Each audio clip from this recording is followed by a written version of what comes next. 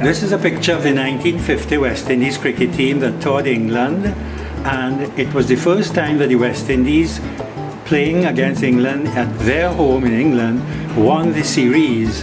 And it was the tour to be remembered with Ramadan and Valentine, the two West Indian spinners, mesmerizing the English batsmen, and they were able to win the first test at Lord's in the same 1950.